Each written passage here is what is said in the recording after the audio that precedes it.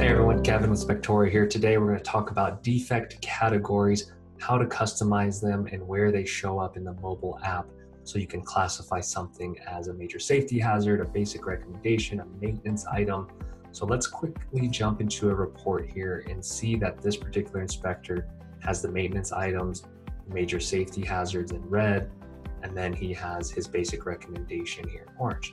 So that's how these are going to appear on the report. They're going to be color coded, and then they're also going to show up when you click on your summary.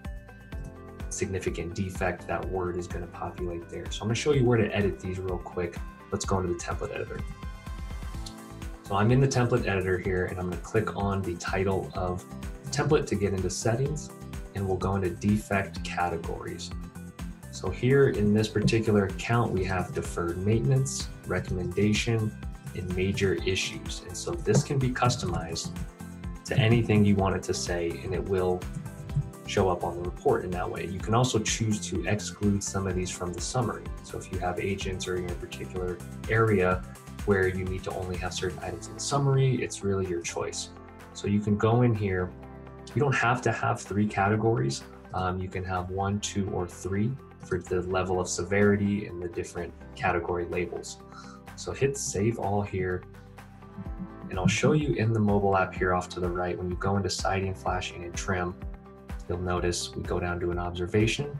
And here I can toggle if this is deferred maintenance, if it's a recommendation, if it's a major issue. So keep in mind that when you set these up and you have an already created report, it's not going to retroactively change that. So these stamp out each time you create an inspection or generate a report. These settings stamp out, so you're locked into them if you're in the middle of a report. So this is where you would toggle it on mobile. So if we go into a report on desktop, I'll quickly show you where that toggle is when you're in the desktop report writer.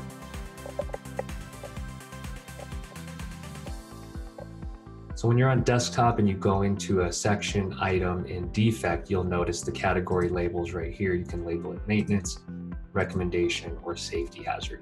You can set these as default on a per defect basis in your template editor. So when you go in the template editor and select any given defect, you can go in here and say, hey, when I select this defect, I always want it to be a deferred maintenance item. You can always change it on a per report basis, but this saves you a tab. And if you do this on a lot of your common defects, it's going to save you a ton of taps, a ton of time, and you'll get through inspections more efficiently. One thing to keep in mind is that your defect label is mostly for your internal reference. So it's going to show in the mobile app here under observations, but it will show in a client-facing way if you do have the grid style right here. So it's going to be that first letter and what label of that column. So you can also change the recommendation here, and that is this part right here. So when you change recommendation, that is your defect category label. That's what's going to show for the most part up here. And what tends to be the word that influences clients and agents the most. It's what they notice. All right, guys, I hope that explains defect categories a little more. It's something you can customize. The 3 category labels are something that our inspectors are really loving and utilizing a lot. You can make it flexible on a per template basis. So explore and experiment with it. Thanks, guys.